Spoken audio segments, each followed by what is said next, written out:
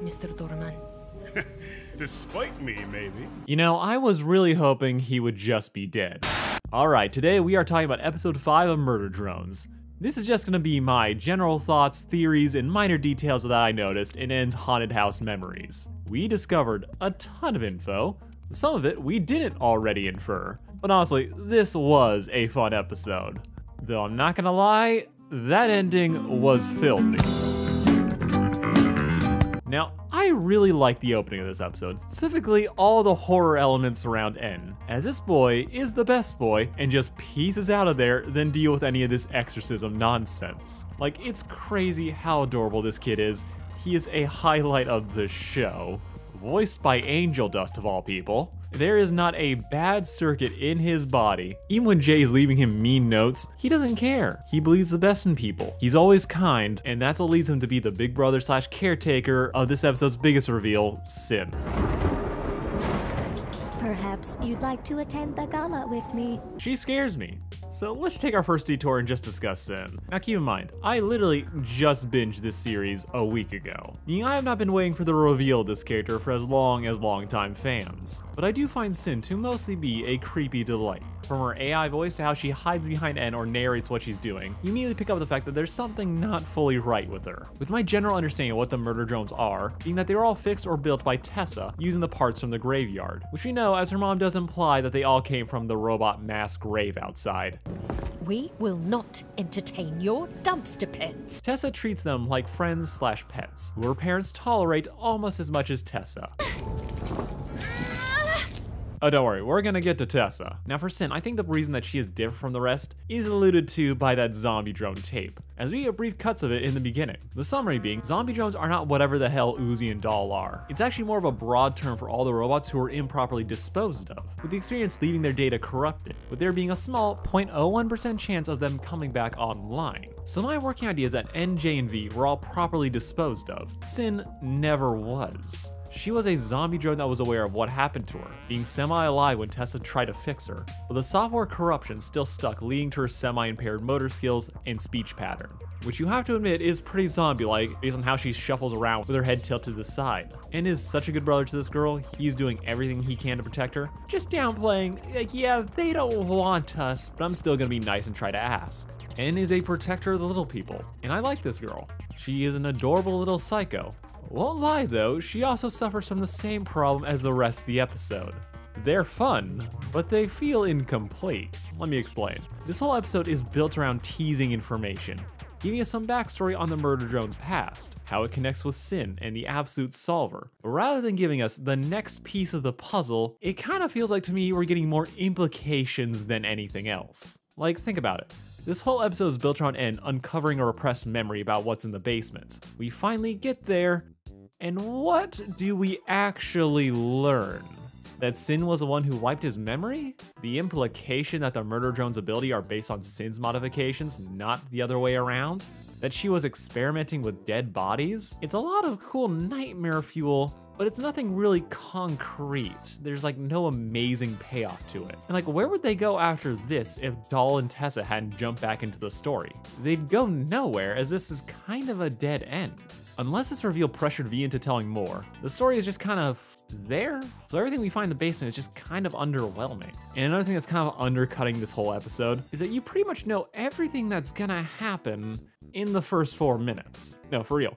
By the 4-minute mark, we unambiguously establish that Sin is the absolute solver. She has the exact same voice, and we see the centipede body. And then she proceeds to claim she wants to go to the ball, and in her own words, The flesh demands invitation.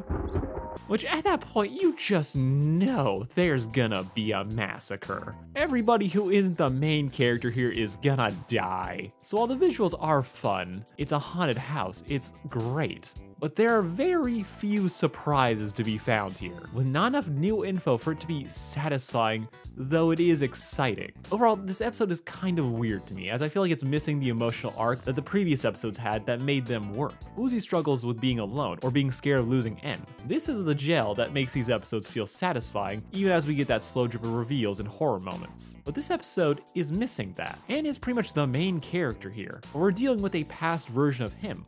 This is not our N. It's effectively a different character. It's like there's no really room for him to grow or change, or for us to really like get invested in his journey, as what he's doing is not what actually happened that night. I feel like this episode could work better if it played more into En not wanting to confront his past. Lean into how early on En was resisting and ignoring all of Uzi's attempts to railroad him into the basement. That would make his decision to finally face what happened narratively satisfying. It'd give a point to the episode than implying information.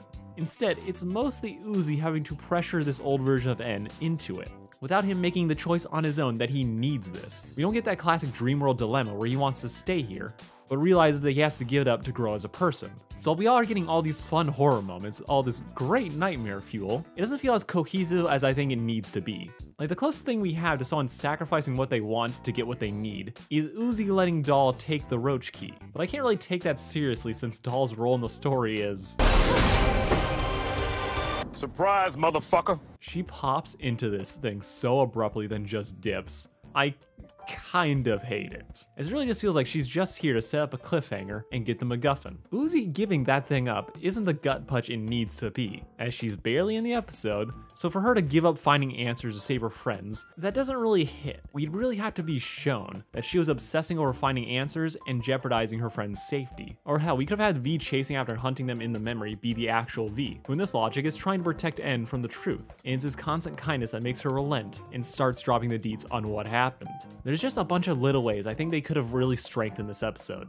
As to me, this kind of feels like the weakest one so far. It's fun, but it's exciting rather than satisfying. And this episode didn't have to reveal everything. Without that emotional arc for a character, the reveals that we get are not a big enough payoff in my mind. Like, to me, this episode just screams theory video goldmine. Also, as a final nitpick, I do think the framing device of this being En's memories isn't doing this episode too many favors. As while it does wonders to create stakes and have a more active story than just watching the past play out, this being a memory En is replaying with a monster trying to erase it kinda causes some instances where I'm not sure if an event actually happened or if it was just a memory being tampered with the program, as the giant bloody angel behind V just disappears. It's there, then it's not. So that flash makes me second guess what actually happened in some of these scenes. Was Sin's centipede body really just hanging around the house, or was that just a corruption from the program? It's really cool both times, but it muddles what little info we actually get, as we can't be entirely sure when certain events happened or how they actually played out. As newsflash,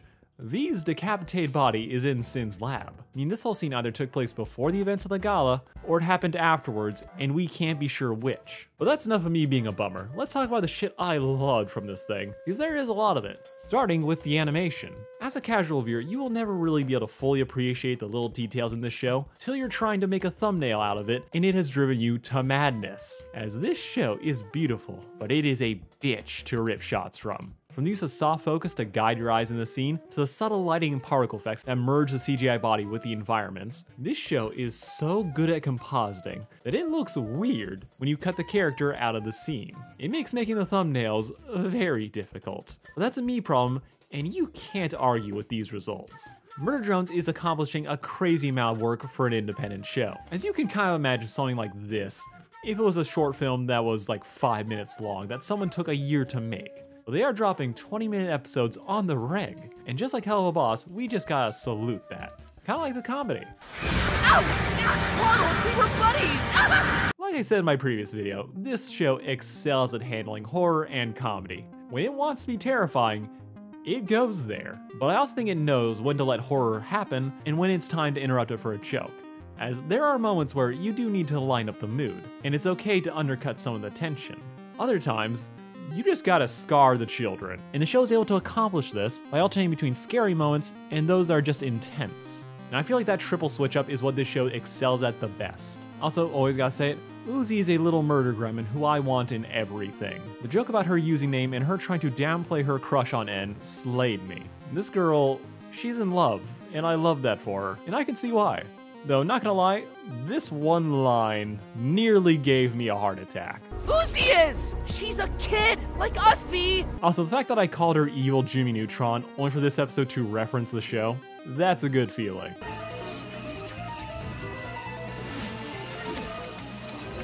Brain blast. Also, of course, we gotta talk about Tessa. For someone that I kinda just placed as a villain, she was the unexpected MVP here. Honestly, I feel like this episode could easily have just had her be the main character instead of En.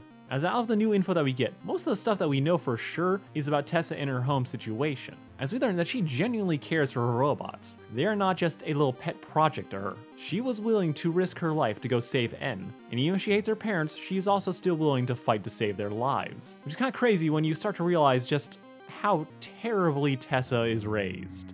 Because according to her, she hasn't met many humans before, but the robots are her only friends, and you can see why she relates to them so much. This girl is ecstatic at the idea of going to a ball, but then she winces when she clinks her glasses with Jay. At first, you don't really know what's going on here. You just think something's wrong with her wrist. But then you see her locked up in her room, physically chained to her bed, and you realize that the wrist that's manacled is the same one that was hurting earlier. So it's kind of a safe bet that her parents do this with an uncomfortable level of regularity, which goes a long way to explain why she's so much closer to her robots, but also open up the question of why would she send them away to wipe out the colony? There's a lot of unanswered questions here, but I'm becoming less and less sure if she's going to be the straight up villain of the season. She may still be an antagonist, and if the extremes V was willing to go through to get rid of Sin, I'd imagine Tessa would be willing to go even further. So she's never going to be completely on Uzi's side, and I do wonder if Doll's new eye patch is her trying to cover up her mark of the absolute so that she can still work with Tessa, but judging by the gunshot, I think she's on to her. Also, I love the touch of depicting all the humans as just shadows with glowing eyes. It's a cool way to avoid having to depict actual humans in the show, plus it allows them to have the same eyes as the robots, which is great for visual consistency.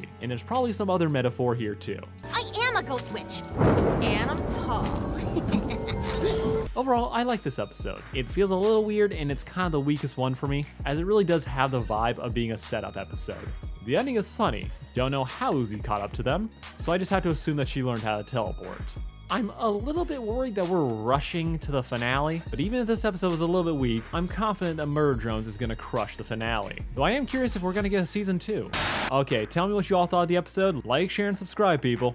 It's how this channel keeps growing and how I keep making content. It's a grind, but we all gotta do our part. Love you all, peace out.